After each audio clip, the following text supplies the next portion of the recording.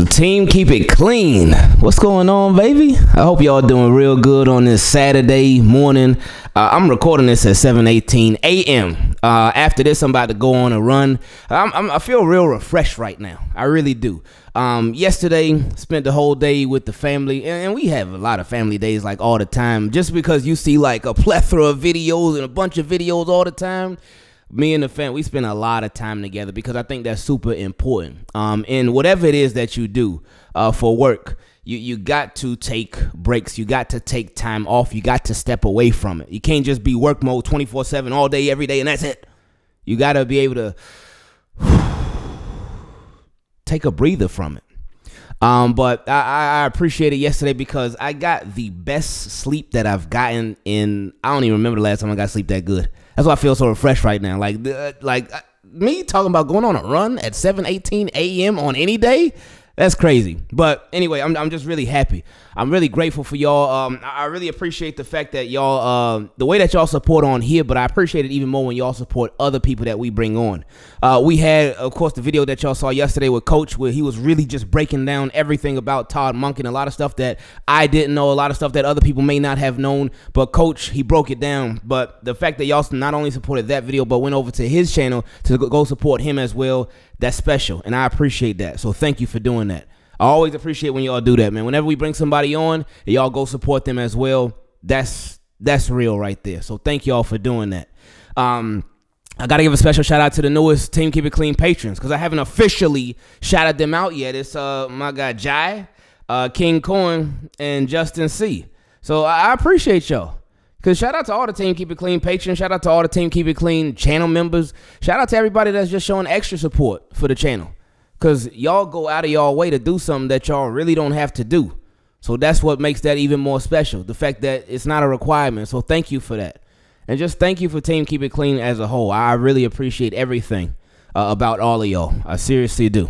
It's nice seeing comments from a lot of the same people. It's nice seeing comments from new people too. But when you see comments from familiar names, it's like, oh, okay, you sort of get to know their personality, or at least their Ravens personality, how when it comes to Raven stuff, how they feel about different things, good, bad, happy, sad, whatever it may be. But everything is done with respect. I appreciate y'all. I appreciate the fact that we can have a conversation. We can have a conversation and we may not agree, but I appreciate the ones that keep it respectful. Not everybody does that. And I know I put this on Twitter yesterday, but I got to say it here too. I know sometimes y'all probably get tired of hearing me say that I appreciate the ones that can have a conversation respectfully, whether we agree or disagree, but not everybody can do that. Being on this platform or whatever, I've had a lot of people make posts, make videos, make pictures, make this and that about me in like a super negative way, a super disrespectful way. I've had it redone. I got one yesterday too. Somebody made, either yesterday or the day before yesterday, they made a picture of me and this other content creator, and I ain't gonna put him on blast because I don't know how he feels about it. I don't even know if he saw it, but I don't want to bring it to his attention, and I don't want to kill his vibe because me, unfortunately, we used to that stuff already. We used to people just going out of their way to talk bad about us in a super negative way, to speak ill will about it. We used to that. So, but I don't know if he is. So I'm not going to shed light on who it was or whatnot because I don't want that being on him. I ain't trying to kill his vibe or mess up his in it, and I ain't trying to do that, none of that. But when I saw that, I didn't even get mad. I didn't even get mad. Because they had a picture of me and him. They were like, oh, these guys are this and that and the third and da-da-da. Oh, okay, whatever.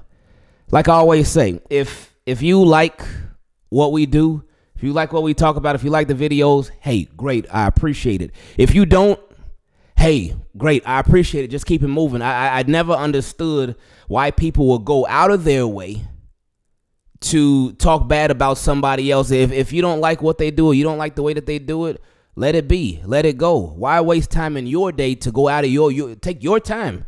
Because time is something you can't get back.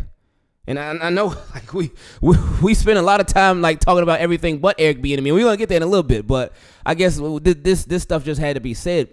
Time is something that you can't get back. So why waste it hating on somebody else? Seriously. Time is something that you can never get back. You can get back money. You can get back a car, a home, a job, this, that. But you cannot get time back. You can't. So why would you waste it doing something so negative? Regardless of how you feel about this, regardless of how you feel about that, regardless of how you feel about him or her or whatever. Why would you waste it like that? I just never understood that. And I always reference it to when if somebody doesn't like a show. Like if you're gonna try it out the first time you watch an episode, you're like, oh, I ain't really like that. But then you go back and you're like, you know what, I'm gonna try it again.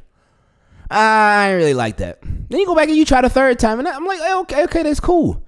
My sister-in-law, I was just talking to my wife about it last night. She was like, her sister, she said her sister said that you got to really try something 3 times to see if you really like it or dislike it. And I thought about it, I said, oh yeah, you know what, that's right. Because the first time you try it, you might be like, oh, I don't like it, because this happened to me with Chipotle.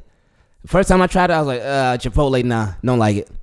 Second time I tried it, I was like, oh, hold on, it ain't so bad. The third time I tried it, I was like, oh, okay, I love this. This is really good. So if I would have just went off that first time, I would have never had the plenty of experience that I had with Chipotle. But it's the same way with anything. So if you try something, like with a TV show, you try it, you first watch it, you're like, I don't like it. But I'm going to give it another shot. I've been hearing a lot of buzz about this show or whatever. I'm going to give it another shot. You try the second time. I don't like it still. You go ahead and try the third time. Okay, you know what? It's not for me. Or you're going to spend your time sitting there talking, oh, man, I hate this show so much, but still keep watching it?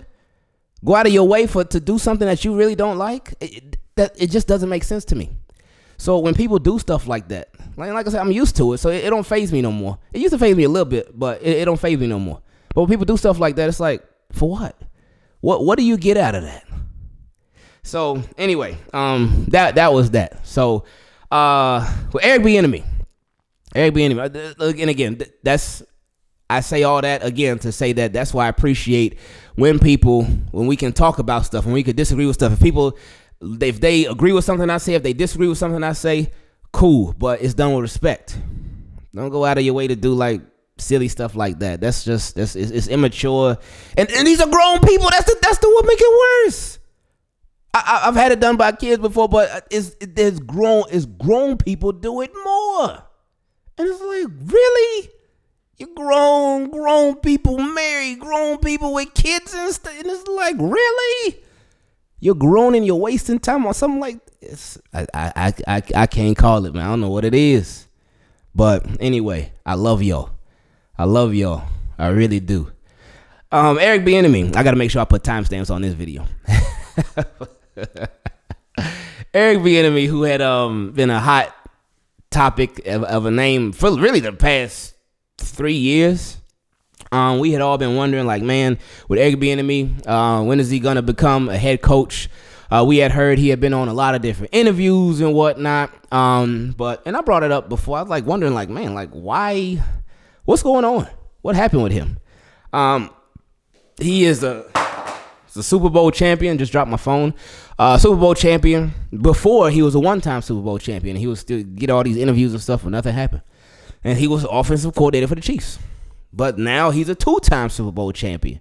And it was like, okay, well, as 2-time Super Bowl champion as offensive coordinator, like, there's people that don't even get to a Super Bowl as offensive coordinator, and they get jobs as head coaches and stuff. So what's up with Eric? And again, for him to be leading Patrick Mahomes in that offense, and even if I know some people might say, oh, well, he had the best quarterback in the league, which he does, but still, it's been guys with worse quarterbacks that have gotten jobs. And I asked around about it and stuff. I asked around about it, like why is Eric Bieniemy just not getting a job? I know one guy hit me up and he was like, oh, it's because of his past, because he got some stuff that happened in his past, and that's the reason he ain't been getting a job. I'm like, I see what you're saying, but at the same time, this is the NFL. Like, a lot of these dudes got a past. A lot of these dudes got a current, a present. And they still be getting jobs left and right and keeping their jobs left and right. So with Eric Bieniemy, it was like, and not that we excusing anything that happened in his past or really any of these people's past, but that's like, I couldn't buy that one. Then somebody else said, oh, well, because he's a poor interviewer. I don't know about that. Really? A poor interviewer? After all these years, all these interviews, all these interviews, and that a poor interview, I don't know. But it's just been, like I said before in previous videos, it's been a weird dynamic with Eric Bieniemy. But now he has finally accepted a job as not just offensive coordinator, because he is offensive coordinator for the Washington Commanders, but he is also an assistant head coach. So it's like, all right now, Eric. And that's a nice little role, because he gets a lot of things. He gets those 2 titles. He gets a pay raise. And he also gets something that he did not have at all in Kansas City. And I just read about this morning, because I did not know this at all. But in Kansas City, literally for every single season, these past 5 seasons, he has been on 1-year deals.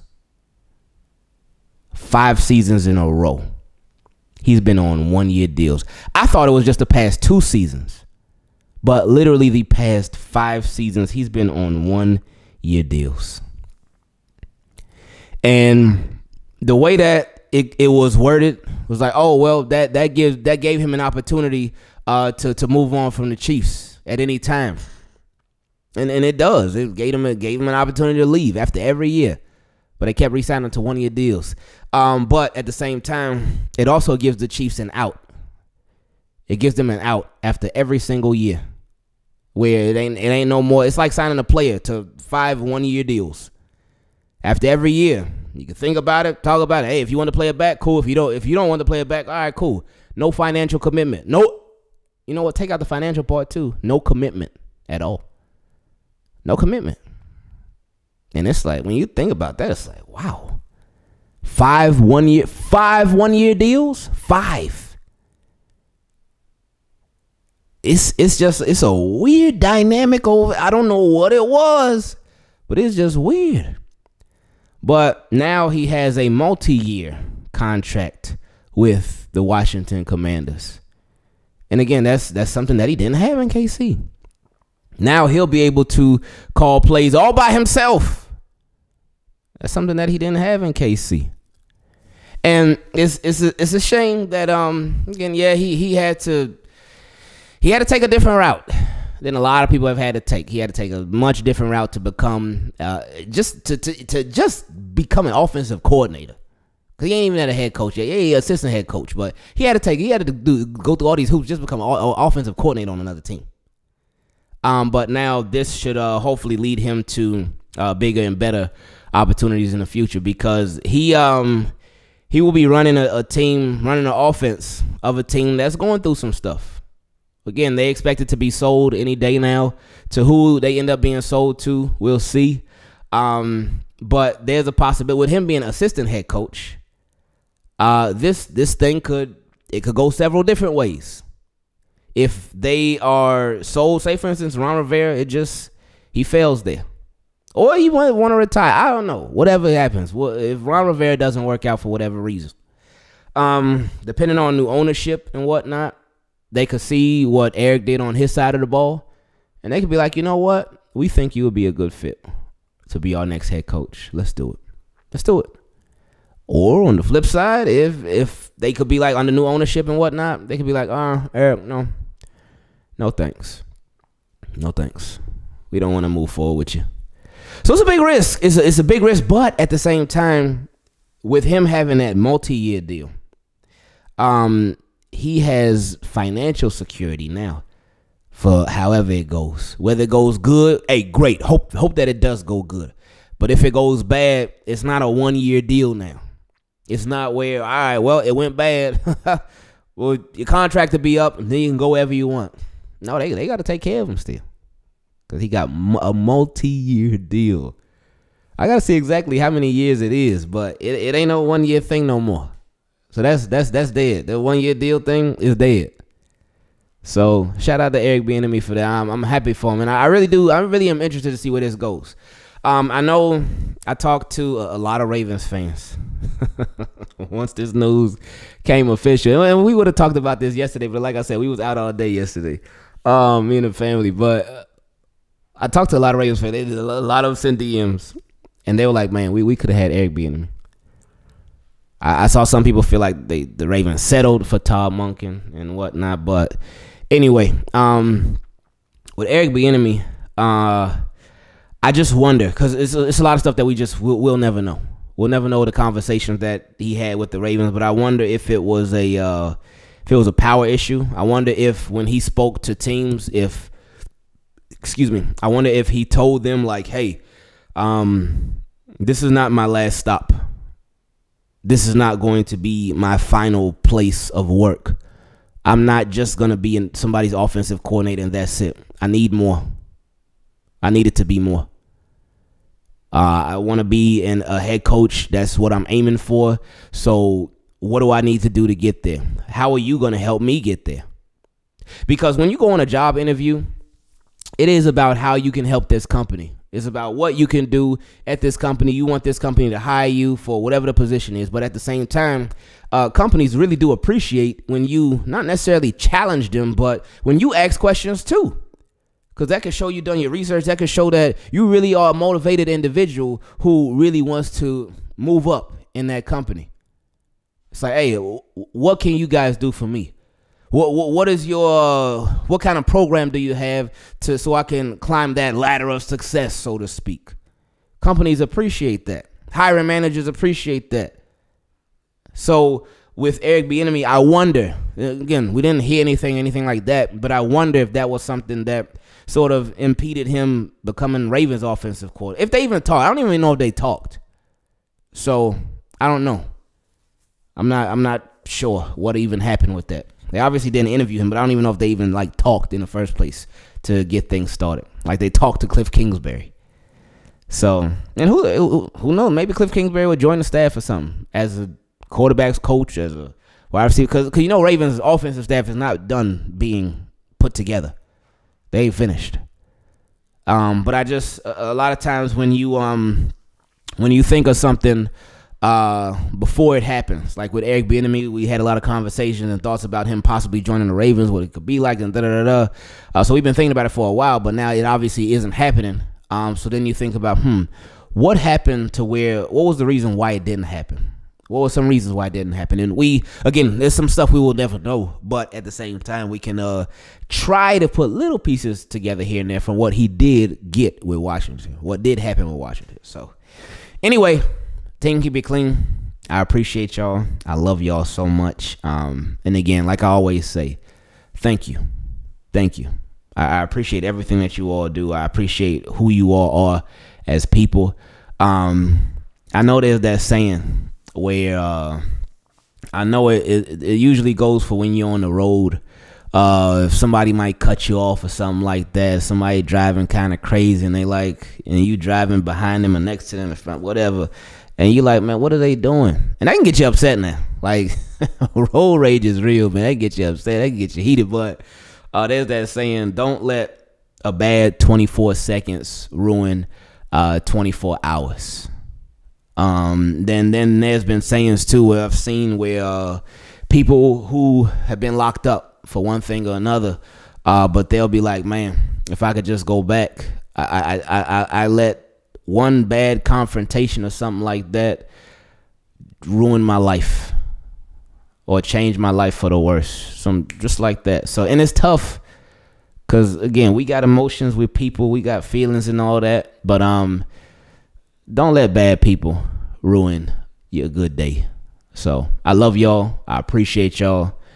And like Eric Bieniemy is when it comes to being with Kansas City, we out.